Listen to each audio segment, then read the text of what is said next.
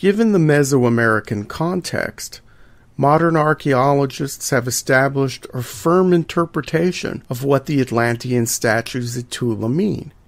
Structurally, they were said to support a wooden or thatched roof at the top of the pyramid, like columns.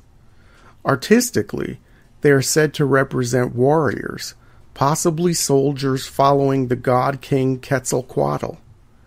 Quetzalcoatl, also called the feathered serpent, is associated with the planet Venus. As the story goes, when he died here on Earth, he went up to the sky and became the morning star.